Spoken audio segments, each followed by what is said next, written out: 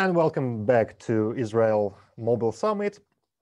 So we had already some interesting insights about monetization in apps, how things changed for the past year. And now let's talk about miraculous partnerships. What are ways to successfully license intellectual property on a video game?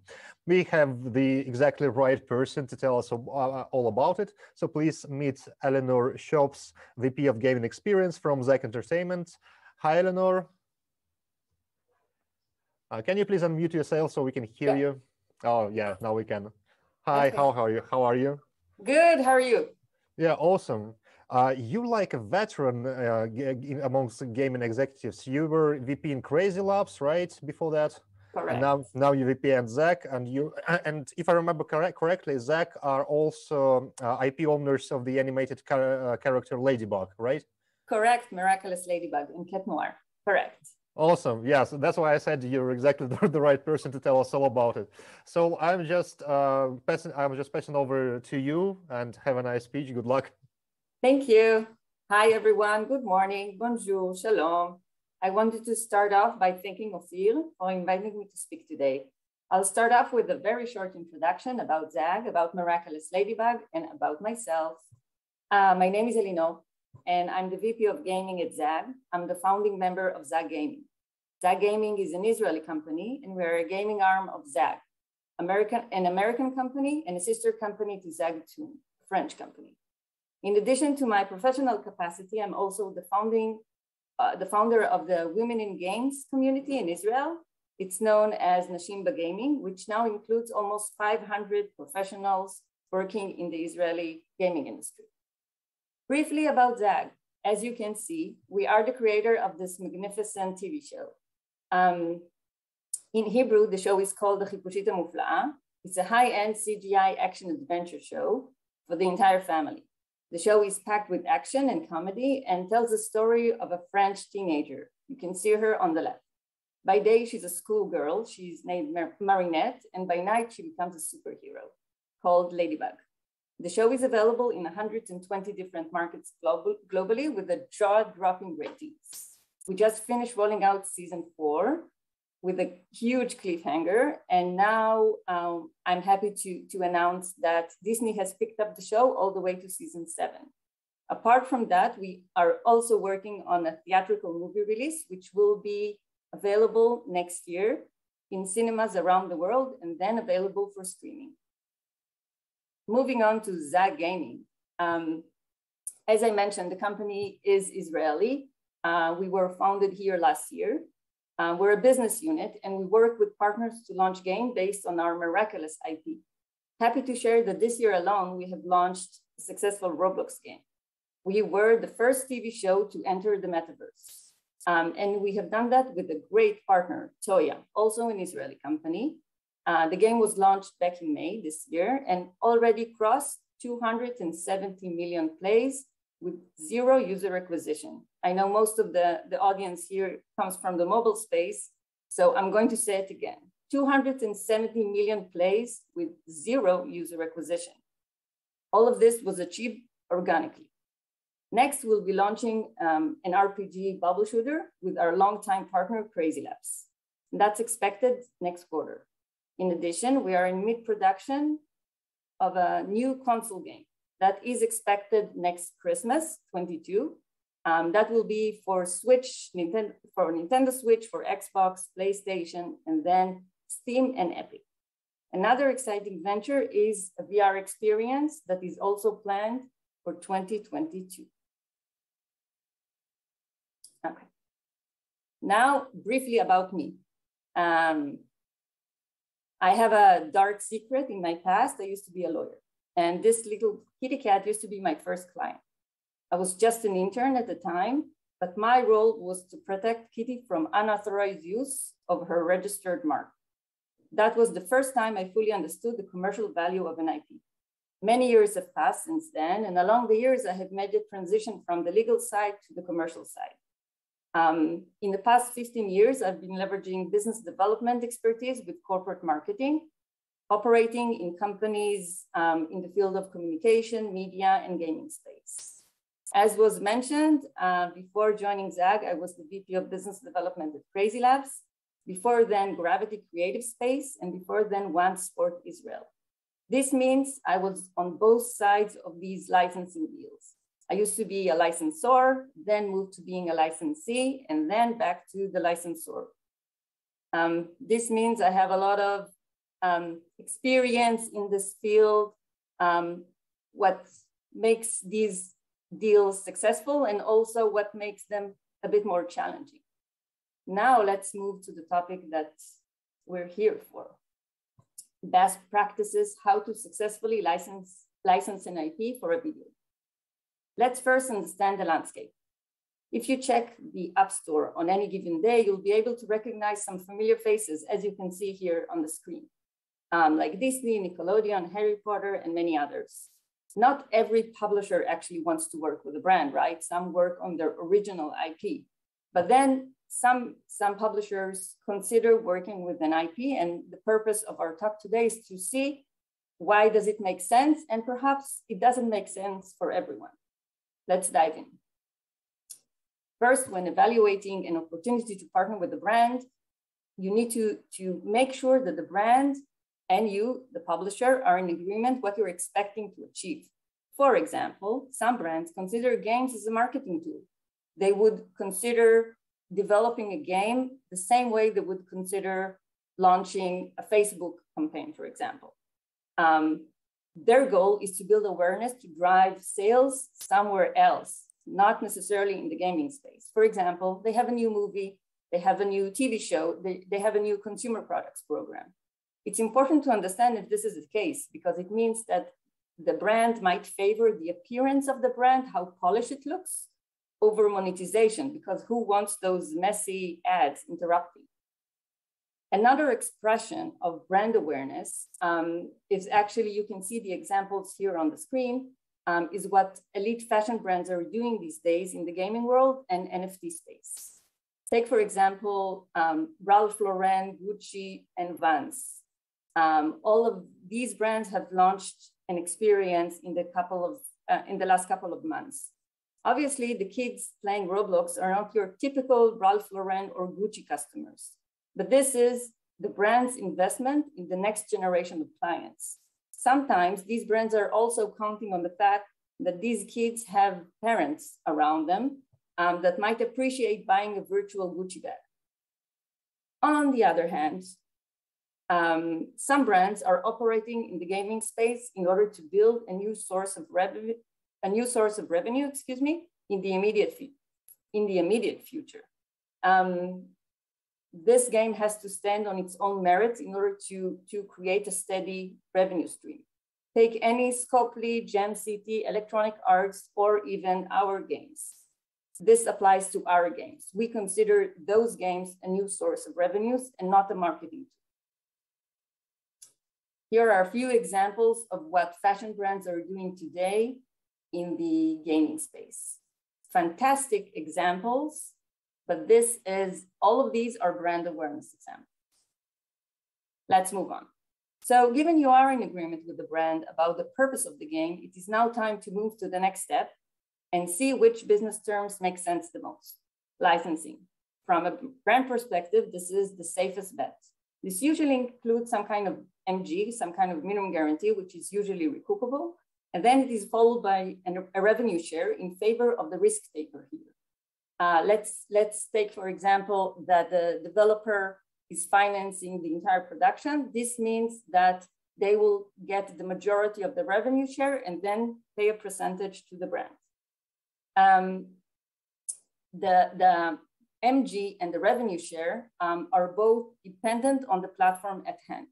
If you take a mobile game, the cost of development and the cost to ship the product are not the same as console game. And that's why sometimes the revenue share between platforms might change. As a publisher, you should always try to guarantee a rollout window, plus some grace in terms of genre exclusivity. The second model I'd like to mention is the work for hire. Usually this means the brand is paying for the development in order to then continue to publish the game on its own.